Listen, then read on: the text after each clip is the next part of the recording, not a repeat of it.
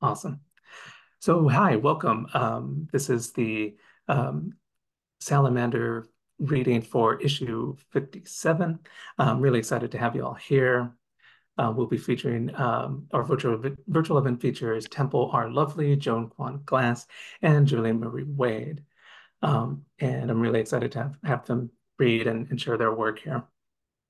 They'll be reading in that order, Temple, then Joan, and then Julie, with some introductions along the way. Um, Feel free to, while our readers read, feel free to leave comments in the chat. We love people showing love in the chat. If lines strike you or anything like that. But if you don't, like, I'm not your boss. You don't have to do that. Um, let's see. We'll also be dropping some links for from our readers as well, so you can check out their work and kind of live with their writing a bit more, because that's what this whole literary journal journey is. Um, and then, yeah, last thing I'll say before doing the first introduction is like, yeah, just thank you for being here, everyone, readers, and we've got our interns here. Thank you to Sophia and Darcy for helping me hold it down. But yeah, thank you all for being here and making time for writing and for everything that you've survived to get up to this point. Like, thank you for making space for this. All right, so starting off with our first reader is Temple R. Lovely. One of the things I love about Temple's work is his ability to braid lyric intensity with human presence. There's a dynamic humanity behind his work that is capable of holding space for humor as well as hard-earned insight. They also just happen to be a marvelous human being. Temple R. Lovely, they is a writer, figure model, and gremlin of chaotic, mischievous joy. When not creating art, Temple is working with radioactive cats and deciding how to convey gender through daily memes. Please help me welcome Temple. Thank you so much for that, Jose. Can everyone hear me all right? Okay, perfect. Um, yeah, my daytime job sounds fake because I help cats with hyperthyroidism. So, but I will get into it now. So, first poem I'm reading is called Elephant in Your Cupboard, and a lot of the collection I'm working on right now is kind of about my experience transitioning as well as experience with my family. So, all right. Elephant in your cupboard. And then you kissed her, gazing into the cupboard of china teacups rimmed in gold leaf with miniature bluebells and bluebirds and blue elephants running around the rim, chasing ribbons of gold floating in the soaked porcelain white background, white like her cocktail dress, with the crackly crinoline underneath, the white dress around teacups, the gold ribbons, her hair in the street lamp, the baby blue sash around her waist with silk in your hands. And when you saw her reflection in the cabinet, you decided to kiss her.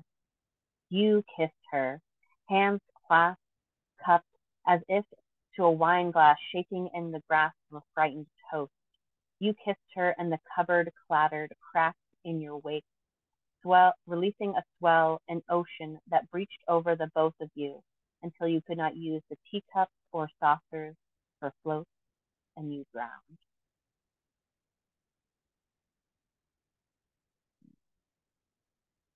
Next is what makes a good person?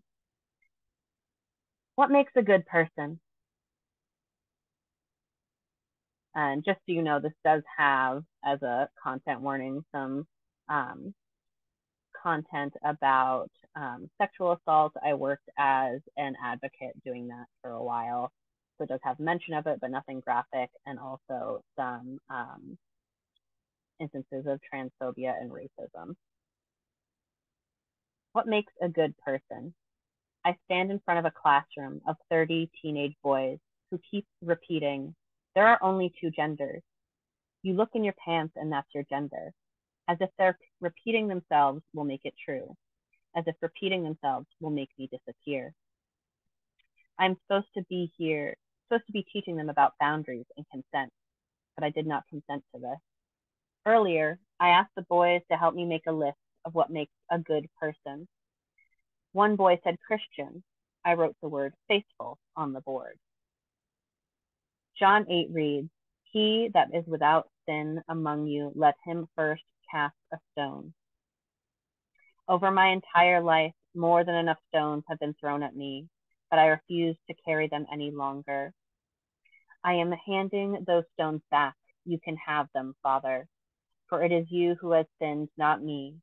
You who has taught the children to eat each other, to tear each other apart, bit by bit, stone by stone. You who made me swallow so many stones and tried to put them in my hands to hit others. Some of the boys argue that a trans woman is a man and that such people go into the bathroom to assault others. I forget to tell them that 1 in 2 transgender folks will be sexually assaulted in their lifetime. I don't tell them I was.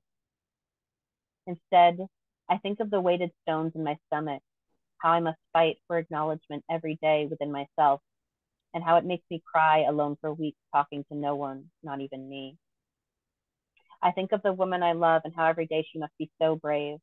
She must watch every corner in the bathroom for someone trying to throw stones, no matter what bathroom she chooses. She is not safe. I want to tell them how brave she is, how brave I am. I want to tell them what I am is not a burden or a threat, but contains more joy than they can imagine. And I try, but I can hardly speak over the sound of stones being thrown at me. I don't blame them. They are children, but still, I am. At the end of the class, some of the boys who said nothing but looked at me directly say thank you. They say thank you, miss. I don't correct them.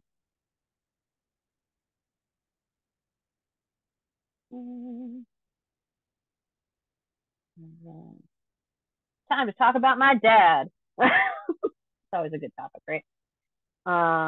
This one's called I Think of My Father. I think of my father. Would he wear a mask? Or would he, like when they began enforcing seatbelt laws, scoff, rub his gray stubbled chin, and scheme a way to jimmy rig around caution? Like the seatbelt extender in his Navy Chevy truck, he used to trip the safety mechanism and disable the dashboard light and alarm. Would he get vaccinated? Or would he think it had mind control trips or AIDS in it, like the articles he searched for, hunched over the permanently indented leather couch, Googling chemtrails and the border wall and dangerous trans people? Is he still feeding the ducks at Fulton Pond, ripping apart tiny pieces of saved stale bread we used to collect together, coughing, maskless? Does he still get his fishing license? Or have the misaligned bolts in his left leg made even walking too hard after these 10 years of silence? I put on my mask.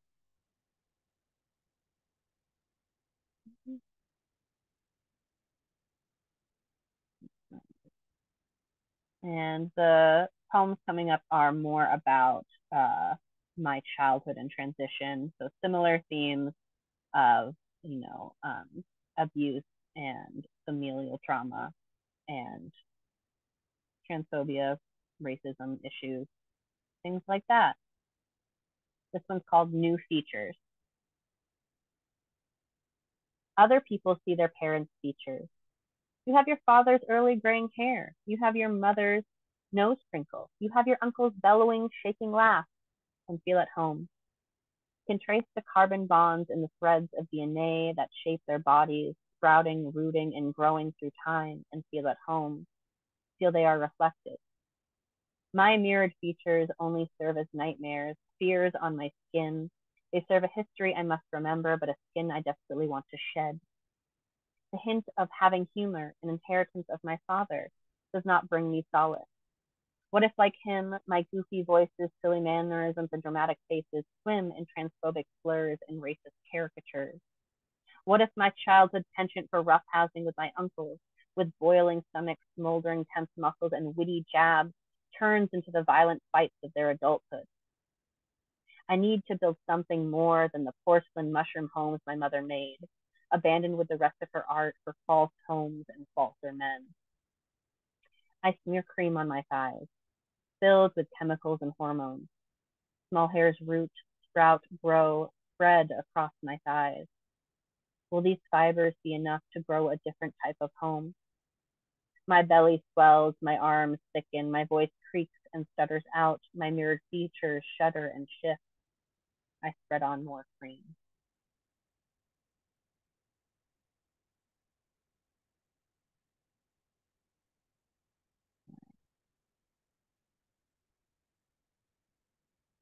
The next one is called Fill My Holes. Fill my holes. Jab, inject, jab, inject, jab, inject. Feel something other than blood leaking through your veins. A prickle or a burn on the skin, sometimes just a cold sensation, like the condensation from your cup of iced coffee somehow slips into your veins. Jab, inject, jab, inject, cut open. Be it ink, hormones, medications, anesthesia, you are filled with openings. Strangers' hands inside your chest cavity, your belly, scooping you out like some sort of fucked up meat ice cream. You wonder if it looks like the raw food you feed your cat. Jab, inject, cut, jab, inject, cut, open, open, search, stab, cut again, cut again, cut again. Strangers' hands open you. You know their name, what they do, not much else. You know more about your tattoo artist than the person who guided a microscopic camera, a mechanical visioning snake through an incision right below your belly button. Jab, inject, jab, cut open, cut open, cut open, cut, cut, cut. Suture, suture, stitch, mend, close, bandage. You can feel the knitted lines of dissolving thread needle over your chest, sewn with precision and bandaged by nameless hands. Raised and ropey are the scars. The suture glue gets caught in your stomach hair and took 2 weeks to come out. Now only a small bump remains below your belly button. You get a piercing right above it.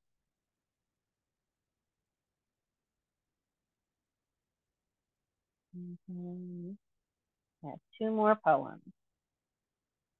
This one's called Comforts of Home.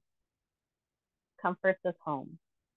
You want to fall apart in the comfort of your own home.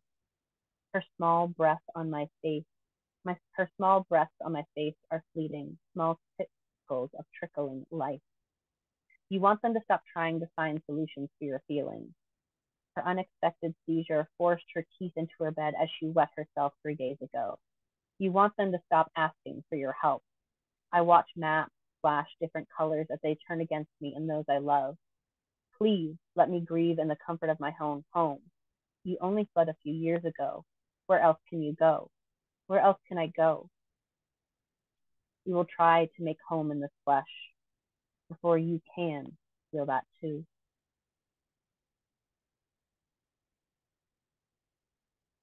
And this last one is called Scar Kiss. Scar Kiss. When I kiss their belly, things feel like they might be all right. Tiny dangling ringlets of hair tickle my face. Sun stretches their muscles as they roll in my mouth. Hand-cupped face, their sighs are symphonies. Let me stay here a while, tucked into the folds of you. Thank you so much. Dude, that was amazing. Thank you so much, Temple. I greatly appreciate it.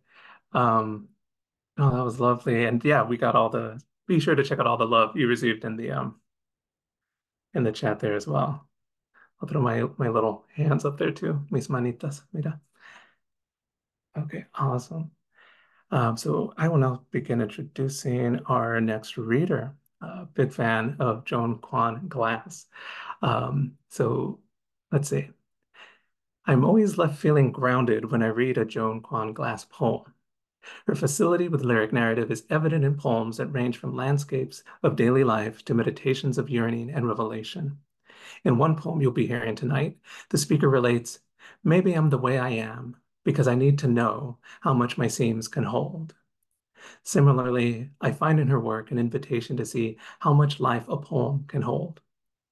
Joan Kwon Glass is a Korean diasporic writer, winner of the 2024 Perugia Press Poetry Prize for her manuscript Daughter of Three Gone Kingdoms, which is going to be out this year in September. Like, that's awesome. Um, and is also author of Night Swim, winner of the Diode Book Prize from Dowd Editions 2022. She serves as editor-in-chief for Harbor Review and as a teacher for several writing centers, including Brooklyn Poets and Hudson Valley Writers Center. Joan's poems have been featured or are forthcoming in Poetry Daily, The Slowdown, Poetry Northwest, Ninth Letter, Rattle, The Margins, Tahoma Literary Review, Prairie Schooner, and elsewhere. She has been a finalist for the Tupelo Press Helena Whitehill Book Award and the University of Akron Poetry Prize, and her work has been nominated for the Pushcart Prize and Sundress Best of the Net. Joan lives in coastal Connecticut, where she is a public school educator. And with that, welcome, Joan. Thank you so much, Jose. Oh my God, that intro was absolutely gorgeous. Um, thank you so much for writing that. Thank you so much, Temple, for your powerful, transformative work. I was not familiar with your work before I heard you read just now. I'm really, really grateful to have heard you read. So I'm going to be reading, I'm just going to give all the content warnings now because there are always a lot in my writing. Um, let's see, I am going to be reading poems that include addiction and recovery, religious trauma, let's see, estrangement, disordered eating. Let's see what else, what other good things are on here. I think that's it.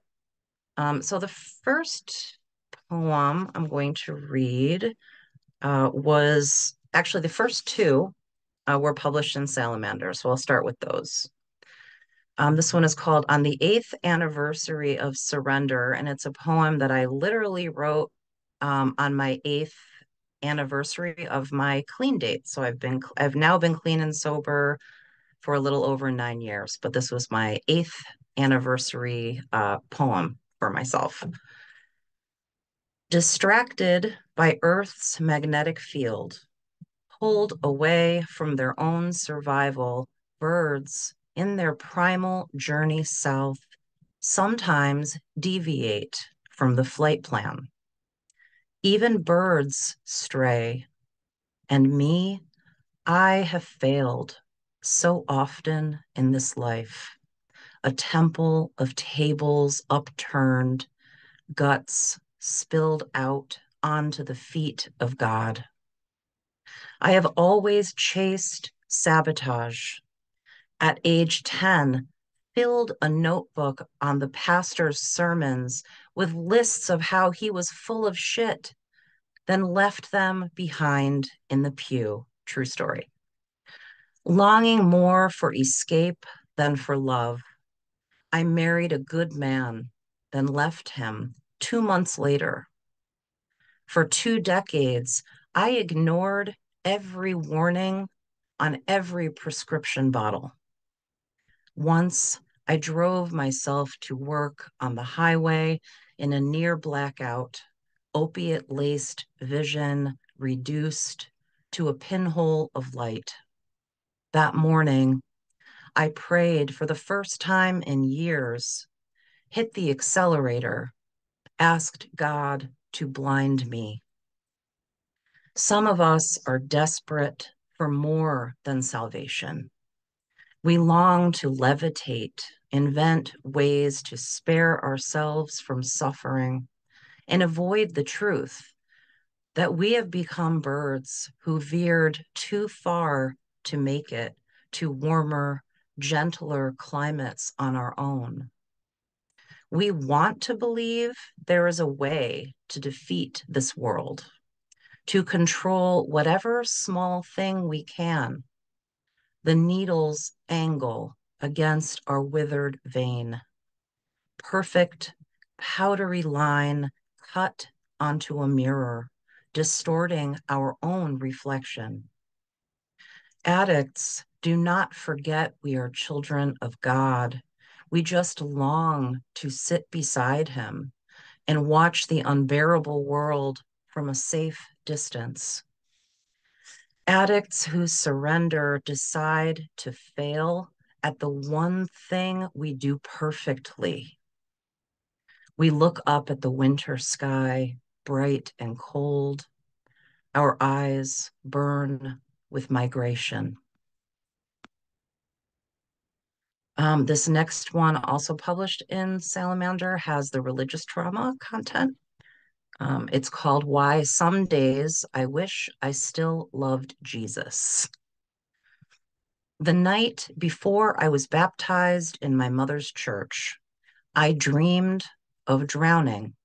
My lungs a sudden pond, fish long gone, eclipsed moon void of breath.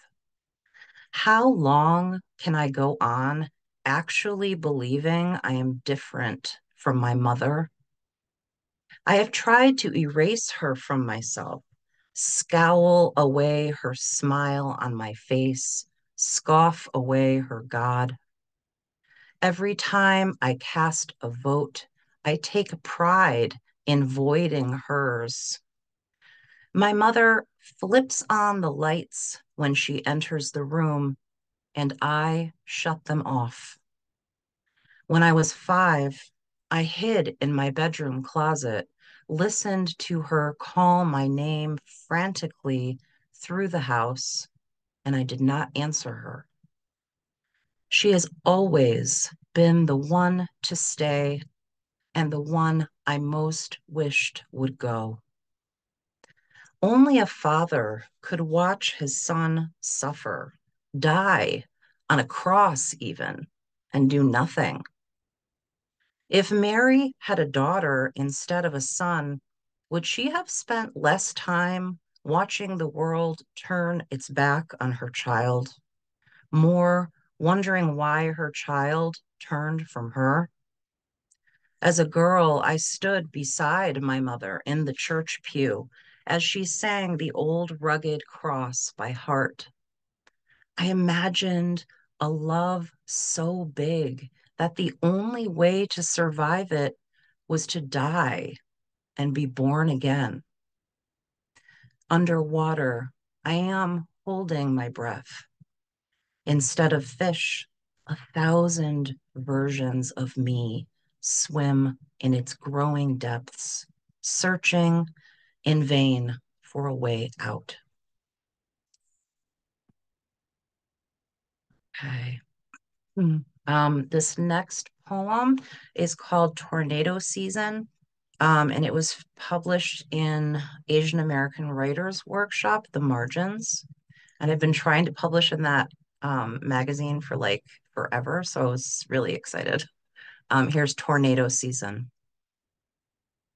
A year had passed since my father left, and our youth pastor told me that unlike so many other children, I was one of the lucky ones. At least one of my parents loved me enough to stay. August always transformed Michigan into a brooding world. Thunderclouds unhinged, dampened the light. A bruise black herd of swollen bulls crept closer. Nearby lakes whipped into peaks. That August, like every August, tornado sirens drove us groaning into basements with our radios and fruit roll-ups to wait it out. Through the single small window, we watched as blooming dandelions lost their wispy heads, levitating from unmowed grass. Broken leaves freed themselves from the soil, disappeared, before we could see which direction they went. The sirens eventually stopped. A friendly radio voice said, Well, folks, we had a touchdown, but nowhere as bad as we'd feared. Thank God. Thank God. When I imagined the worst, the storm always passed. I was one of the lucky ones. After I wandered around in our yard to scour for damage, surveyed the wilted plants and ravaged trees, watched the sky return itself to the world. Did the animals hiding in their holes see how unafraid I was? I held the severed heads of weeds in my fists, imagined their seeds breaking through the soil, an army of kin repopulating the earth.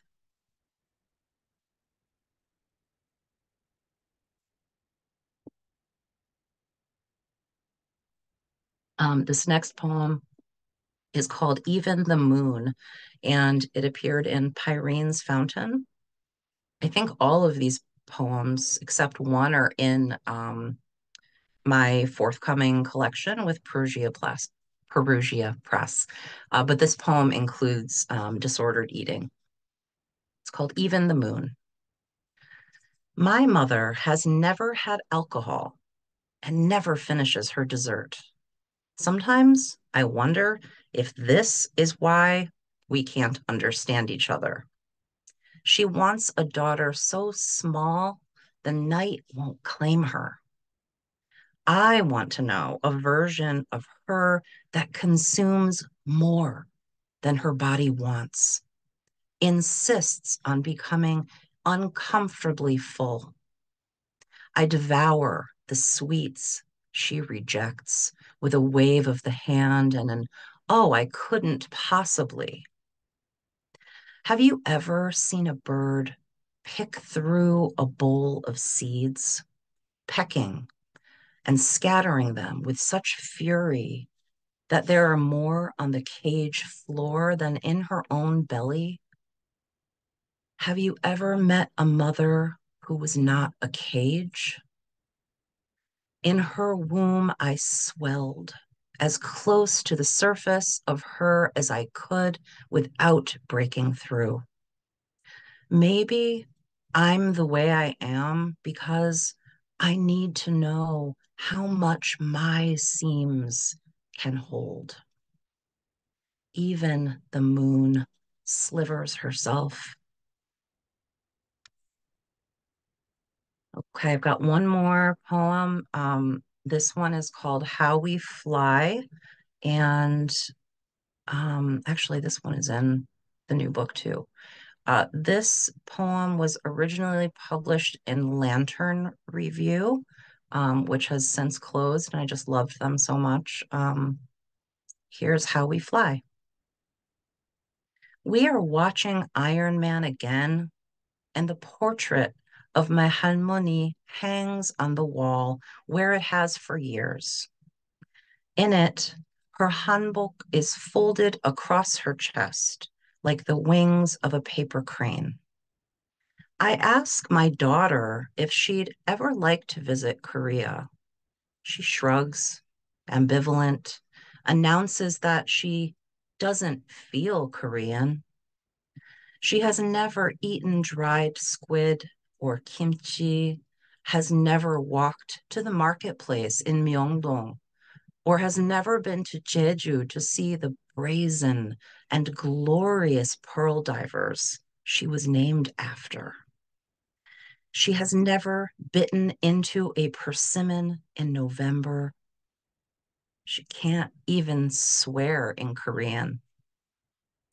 Our Dachshund stares at his reflection in the fireplace door, wags his tail, satisfied with the one who looks back at him. On the screen, Tony Stark builds his iron suit from bomb parts, emerges from a cave in a foreign land to obliterate the bad guys with only his fearlessness and his flame blasting gloves. Why do you love this movie so much? I ask.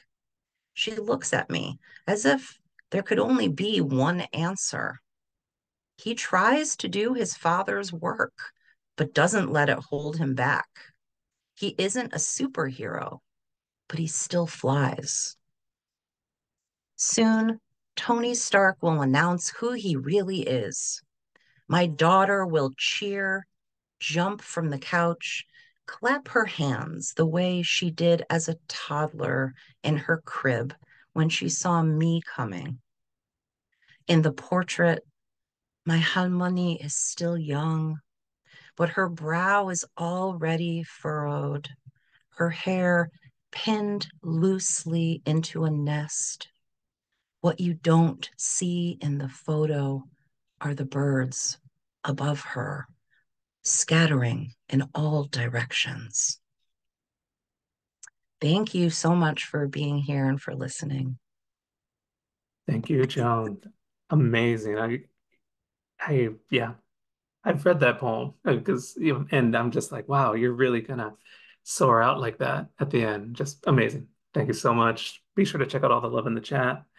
All right, I will now introduce our final reader. And let's say Julie Marie Wade. So one of the things I admire in Julie Marie Wade's work is her knack for approaching a subject from different angles. In her book, Postage Due, Poems and Prose Poems, specifically the piece Triptych. For example, Wade technically writes 3 fan letters to Mary Tyler Moore. I say technically because the letters span 3 different ages in Wade's life. Add to that how the first 2 letters are addressed to characters played by Mary Tyler Moore, only the last addressed to Moore proper. Through the juxtaposition of these letters and the risks taken across space and time and TV land through this structure, so much life gets said. It's just I really geek out about this piece, and I've taught it a couple times, and so yeah, she puts a lot. It's a knack for putting a lot of things in play and then kind of letting them resonate. And tonight she's going to work her magic on the subject of frogs, and I'm going to just leave it at that. Julie Marie Wade is a member of the creative writing faculty at Florida International University in Miami. Her newest lyric essay collections are Fugue, an Oral History from Diagram New Michigan Press, and Otherwise Essays, Autumn House 23, selected by Leah Purpura for the 2022 Autumn House Press Nonfiction Book Award. Without further ado, welcome, Julie. Wow, thank you so much, Jose. I didn't know you were going to mention the Mary Tyler Moore triptych, and I'm always happy to talk about Mary Tyler Moore and fan letters. So thank you for mentioning that, and thank you for inviting me to read. And it is a joy to read with Temple and with Joan, and also to see Laura and Kate and other folks I know in the audience. But it's always nice to see familiar faces and to read with new friends. So I am actually, in terms of my time, it turns out that the lyric essay that is in the new issue of Salamander runs at about 12 minutes. So it fits in with that space. And I'm just going to read the whole thing. I do write with my students a lot, and a lot of what ends up coming in my classroom. So this actually started in response to reading a bestiary by Lily Huang with my students a few years ago. We've read it since, but it started in a free write of drawing from a fairy tale that you remember encountering as a child and how it connected with something like a formative moment in your life. So here's where I went. The Plague of Frogs. I grew up expecting them, dreading them, that appointed hour in biology class when the dead, or worse, the still alive and only just anesthetized frogs would be presented to us for dissection. I pictured the trays and scalpels, the classroom lights dimmed, the diagram projected on the main screen, which was unlatched with half a broomstick from a scroll above the chalkboard, a froggy green, in fact, while before us the rows and rows of slick, unmoving bodies splayed. Was this not adolescence as metonym? Was this not the epitome of what it meant to be a girl? I felt for this frog I had never seen. I felt for this frog I saw in myself, not just a frog in the throat I couldn't stop clearing, but a frog of circumstance, iced, stunned, forever pending until it was done with, until it became waste. But this was part of the lore, after all, what our parents had done and their parents before them. This was the amphibian gospel handed down. And surely more than once, a well-meaning elder had uttered the phrase, rite of passage. I did not know frogs from real life, which is to say, I had never encountered frogs in their natural habitat. How did they live? For how long? And where? Each spring, my parents unwrapped from newspaper the statue of a frog, large, green, and gregarious seeming, a bullfrog, I suppose, and placed it beside a comparably sized statue of a mushroom in their yard. Red cap, speckled with large white spots. A toadstool, perhaps? What even was the difference? Each autumn, they rewrapped these two and placed them deep in a box, then high on a shelf that only a ladder could reach. Imposed hibernation for painted frog and fungus alike. Sometimes at aquariums, I recall a small glass square set apart for the non-fish, creatures defined mostly by what they were not. In this case, not the specimens typically observed in such a place, but extra, otherwise, bonus life forms transgressing a pre-approved list. Behind that glass, we glimpsed a world part aquatic, part telluric, a little pond with a slippery rock, so curated, I sensed it even then, bright green leaves extending from a diminutive tree by the wall. All toads are frogs, but not all frogs are toads. They taught us in school a well-worn construction for explaining relationships. This is always that, but that is not always this. As in from religion class, all basilicas are cathedrals, but not all cathedrals are basilicas. The Pope had to make a special designation to elevate one cathedral from mere large church to more important, less mere large church. It seemed some frogs had been elevated from the mereness of toad, the mere walking and hopping of toad, to the great leaping of frog, almost a form of flight. In cartoons, though, frogs, which might have been toads, but also might not, seemed to sit contentedly on lily pads, waiting for a fly to come along. Then their pink tongues would uncoil like rolls of bubble tape and snap up the fly with a satisfied gulp. A once popular insult to lob at our peers was horny toad. We didn't know then, some may not still, that the horny toad is actually a lizard, meaning a reptile, meaning neither frog nor toad. The word horny registered only as elementary risque, on the cusp, but just short of some larger accusation of desire. Oh, you're such a horny toad, which begged a clarification no one could give, at least not without incriminating themselves. It seemed we meant a horny toad was a pleasure seeker, too alive, quite the opposite of anesthetized, someone pent and eager for something we weren't supposed to name, even acknowledge we could want. Close contact? No one said intimate yet. A friend becoming more than a friend. Everyone rattled off this phrase, but only because it was vague. A hand that wasn't your own, moving over, then under your clothes. And not just that, but desiring that, yearning for that to happen. The words horny toad clamped down quick as the cartoon frog's tongue. Implicitly, enough of you. Don't even go there. Our fear so great of the toad within, which was complicated, of course, by the composition of an all-girls school. Who were the toads now, if they had always been boys before? Which brings me inevitably to the Frog Prince, that formative story from the Brothers Grimm. Memorable incipients awash in concrete nouns.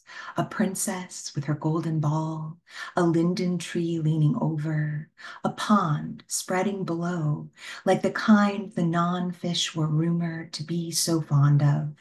Then a frog retrieving that ball, asking only for friendship in return.